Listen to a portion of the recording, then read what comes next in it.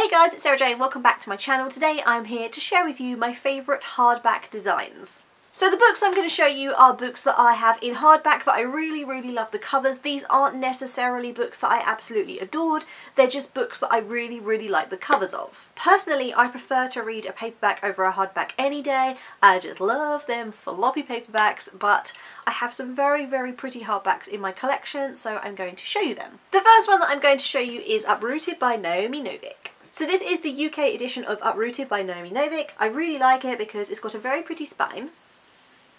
What I really like about this book is the rose gold and copper tones that you have on the book itself, which is just really pretty, and I just love this design. Have I read it? Nope. The next hardback that I'm going to show you is Lady Midnight by Cassandra Clare. So I do have a paperback edition of Lady Midnight, but I was with my friend Sian in Waterstones and we saw this edition and I thought it was so pretty because it's very rare that I see a hardback book that I like that actually hasn't got a dust jacket. So it doesn't have a dust jacket, it has gold angelic runes all over the cover, all over the spine and all over the back. And I think it's absolutely beautiful. Have I read it? Yes.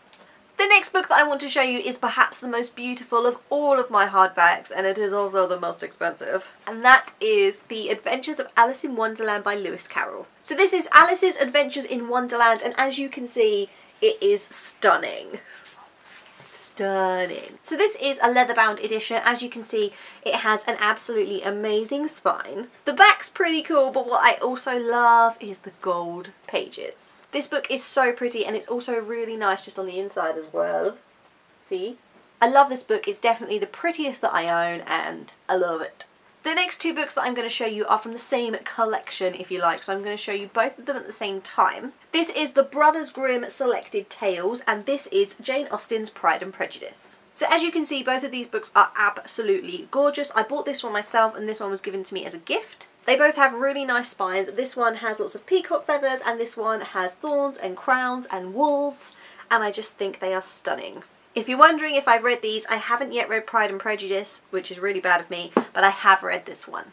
The next hardback that I think is absolutely beautiful is this one, which is Harry Potter and the Philosopher's Stone by J.K. Rowling, but this is the illustrated edition. Now this is one that I almost didn't pick up because it's almost too obvious that it would be on this list, but that's not a reason not to include it. This edition is absolutely stunning. The illustrations in the book are amazing. They are so incredible.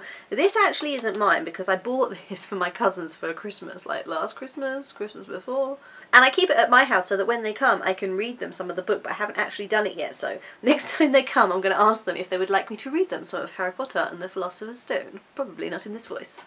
This edition in itself is absolutely stunning. Of course, the drawings and the illustrations throughout the book are beautiful, but because this is just about the hardbacks, I just want to talk about how lovely this cover is. This is by far my most favourite cover that I have seen for any of the Harry Potter editions to date.